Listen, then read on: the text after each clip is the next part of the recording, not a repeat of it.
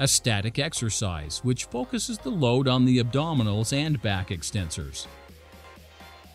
Target muscles, core muscles. Co-contraction of back extenders, abdominal muscles, pelvic floor, and diaphragm.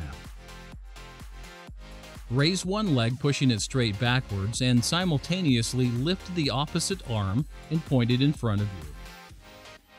Arm and back form a line parallel to the floor. Hold for about 8 to 10 seconds. Top view presenting the spinal erectors, transversus abdominis, and pelvic floor muscles in co-contraction. When you co-contract, you wake these muscles up and they work together to create a well-supported core. Keep neutral spine and abdominal bracing throughout the entire exercise.